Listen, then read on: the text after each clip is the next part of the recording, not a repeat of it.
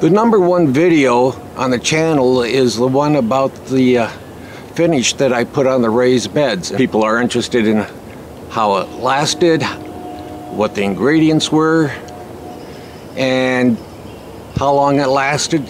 Quite a few different questions, but they pretty much want to come down to, did this finish actually do the job that I said it would do?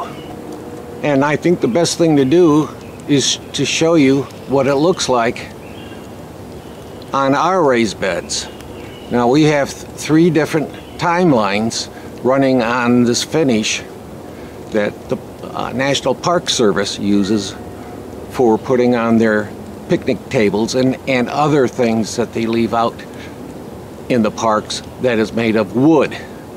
So I think this deserves another talk about, don't you?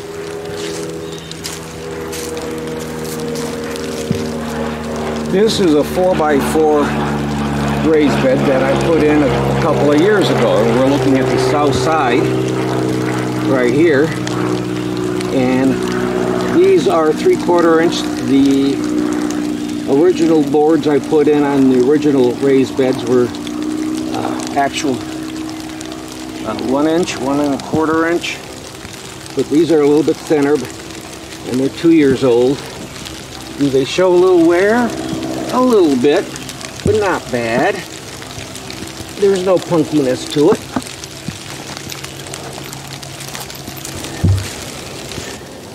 This is the front side, the north side, facing the house. We've got a little bit of moss, but it's not punky. And it's 2 years old on this type of board.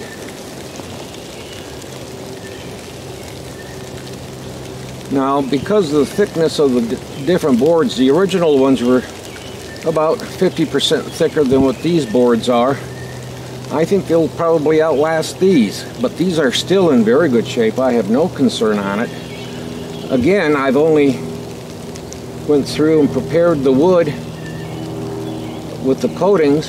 I would put on 2 coats, letting it air dry in between, and I didn't build it until I had an air dry board. And this is all construction lumber, it's nothing fancy.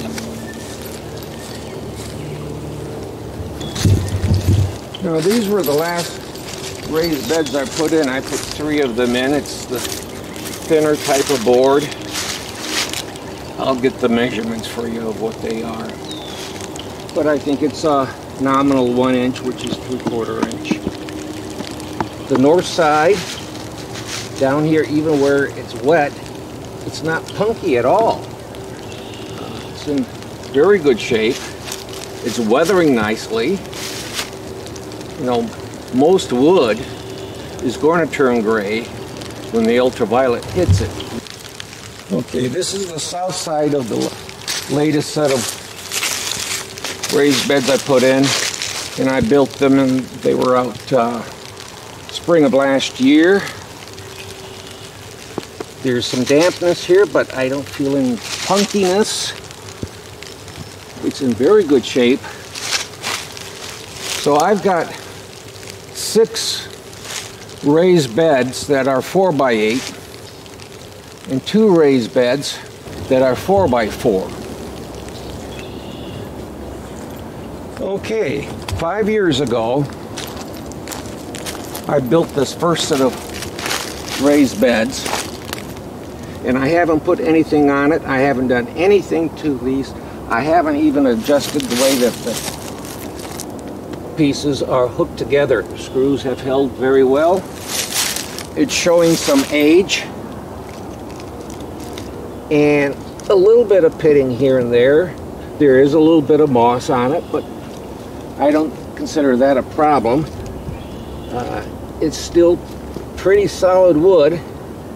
It looks like I have at least probably 2 to 3 more years that I can still use these boards for raised beds. Not bad for putting a double coat of finish onto these boards. Now this is the north side. Let's take a look at what it looks like on the south side where it gets more sun.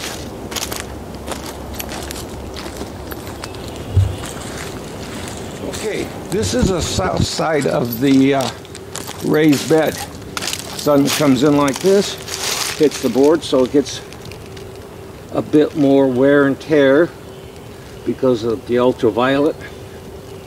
And this board is in pretty good shape. Now on the north side we had a little bit of moss. On the south side it looks like something does bloom every once in a while, but the sun takes care of it.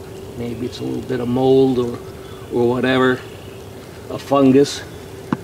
But this board is still in good shape, even down at ground level. In fact, I might say this board might last longer than the north-facing board. And that's 5 years. So as you can see, this stuff does a pretty good job. I think the only other way of making it last longer and do a better job of protecting the wood is to use an epoxy mixture that has an ultraviolet protection built into it. But then you're talking about some harsh chemicals that you may not want into your raised beds. So what do I think of this stuff? I'm going to keep using it, and I hope you do too.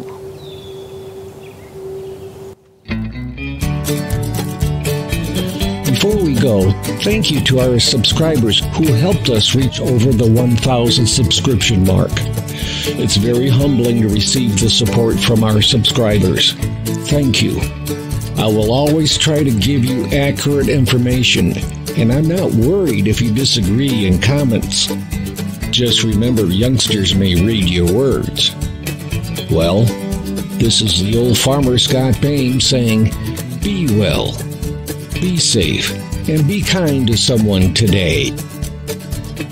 Don't forget to click like, subscribe, share, or ring the bell buttons on the original Old Farmer channel. We enjoy reading the comments that you leave, and they do help the channel, so keep them coming. And once again, thank you for watching the original Old Farmer.